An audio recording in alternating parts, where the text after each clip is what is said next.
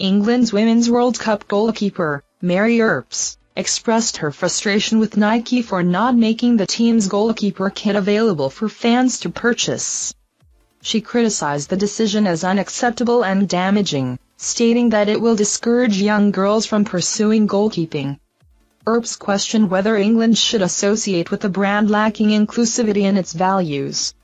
Laura Woods, a new presenter for TNT Sports Champions League coverage, supported Earps' stance, calling Nike's decision mad. Earps highlighted the personal disappointment of her family and friends not being able to buy her shirt. The Lionesses, led by manager Sarina Wiegman, are among the favorites to win the World Cup, having been the reigning European champions since last summer's victory.